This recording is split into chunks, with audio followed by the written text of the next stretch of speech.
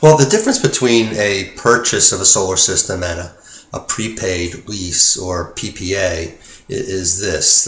In the prepaid lease, you have two different flavors. One flavor, you keep the SRECs, those solar credits, and in the other flavor, you don't keep the SRECs. If you agree to surrender the SRECs and leave them with the financing company, they let you pay less up front. So as an example, let's look at a 10 kW system. That would be about $33,000 or $330 a watt. When you purchase, you're entitled to the incentive from the federal government of the 30% tax credit, which is worth about $9,900. So your net out of pocket is $23,100. Whereas in the prepaid, keeping the SRECs, you'd only pay less than $21,000. And if you left the SRECs with the financing company, you'd only pay $17,401.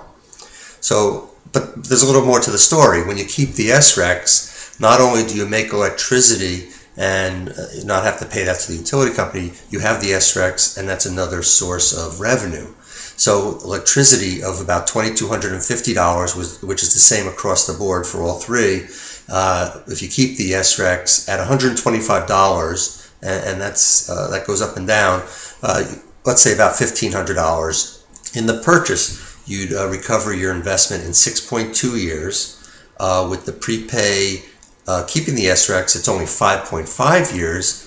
And if you surrender the SRECs, it's 7.7 years. So the worst of the three seems to be to leave the SRECs with the finance company. The two best are either purchasing or the PPA, keeping the SRECs. Now, there's a little more to the story. When it comes to the warranty on the equipment, when you own the system, of course you own it, and that's really good because you have complete control of the system. But the only warranty you get is a 25-year warranty on the major equipment, the panels and the inverters, and 10 years on the labor. You don't get any other warranty.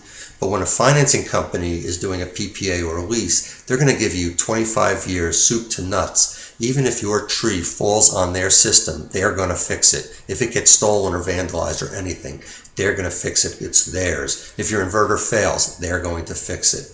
So this is where the lease, it leans a little towards them. This is sort of like an extended warranty of soup to nuts through the entire lease. You don't have no worries whatsoever.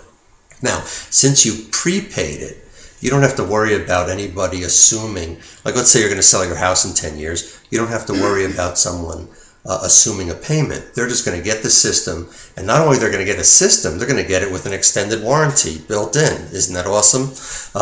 So here's the benefit of ownership. The system is completely yours, okay? But on the prepay, lease, or PPA, there's less upfront money needed. You're keeping the SRECs, and you're getting the revenue of the SRECs and the electricity, and you get this all-inclusive warranty. So it's really a close call, but it seems like it's leaning a little in favor of the prepaid PPA, and you keep the SRECs. So I hope that was helpful.